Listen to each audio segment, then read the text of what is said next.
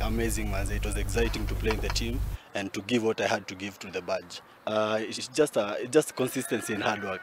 I just had to work, go back to the drawing board, know what I had to do to get there, to have the potential to play that level. Team has a very nice, it's a united team, and I love the unison in it. So they are really molding me up and knowing things that I didn't know. Really feeling good. I'm going to give my all because I know it's something that I've been wanting ever since I started playing rugby. I love the game, so I'll just play according to what the coach will give us. Nothing.